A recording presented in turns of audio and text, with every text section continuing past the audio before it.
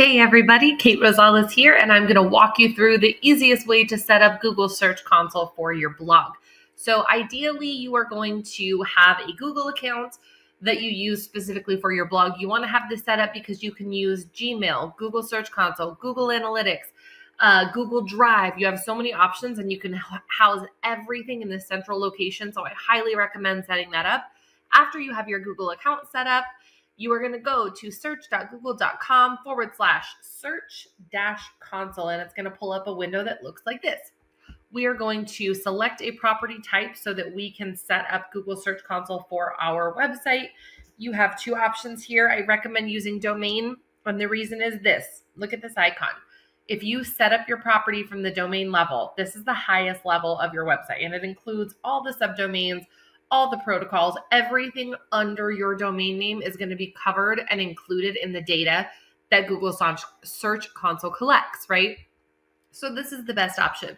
You do have this option, but look at the icon. It is only going to be collecting data from one URL, which means you're going to have to go through this process of setting up Search Console for every URL that you want to track.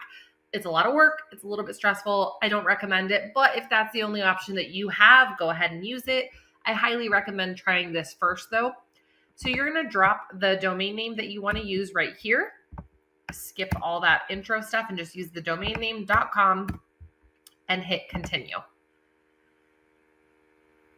It's going to pull up this page or this window to verify your domain ownership. You have to prove that you own this domain because Google Search Console is going to be collecting data that only the owner of this website really needs to have access to, okay? So you are going to see this window and you are going to see instructions for the DNS provider that you use. So wherever you purchased your domain name from, that is the company that you're going to want to go back to verify your ownership of that domain. You can use this drop-down menu to see if you purchased your domain from one of these companies. It doesn't have a lot of options here though. So, if you didn't use GoDaddy or one of these, then you're going to have to go through the verification process on your own, meaning you're just going to go to your domain provider and you're going to copy this string of text into your DNS configuration. Okay. Sounds crazy, sounds complicated. Believe me, when I see this page, I just cringe. I hate it. I'm not tech savvy at all, but because I've done this before, I know the process and I've done it on several sites and it works every time. So we're going to take a deep breath and we're going to move forward. All right. So we're just going to hit this copy button. Let's say, for example, that your domain name was purchased from Namecheap. Okay. I purchase all of mine from Namecheap. So that's the reason that I have a Namecheap account. Everything's set up through there.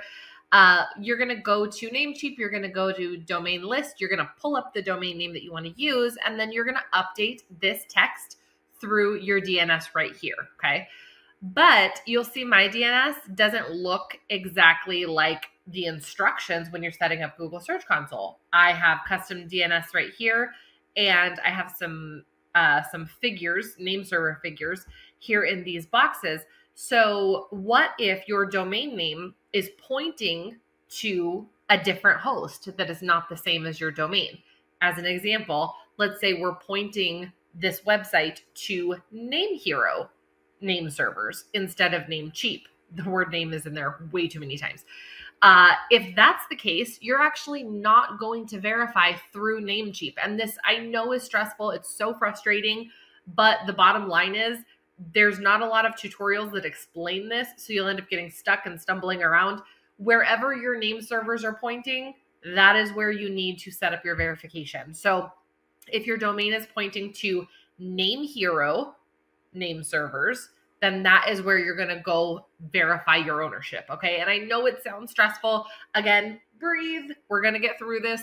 In this example, I purchased my domain name through Namecheap and I host my domain through NameHero. So those are going to be the two images that you see on your screen. Please try not to stress about them. The images themselves don't matter. The hosting company or the domain provider, they will usually hop on live chat with you and walk you through the process. So try not to stress too much, okay? I am going to pull you over to NameHero because that's where this website is hosted. And I'm going to walk you through the steps of setting up your or verifying your ownership for Google Search Console, excuse me. If you use Name Hero, if your domain name is pointed to Name Hero and this is the host that you're using for your company, then this tutorial is going to be really easy for you.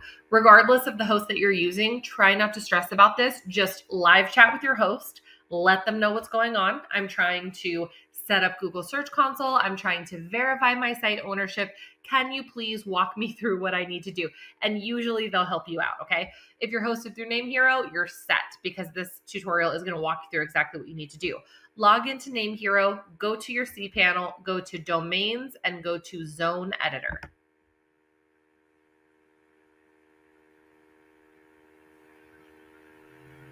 You might only have one domain in here. You might have several, depending on how many sites you have on your Name Hero host.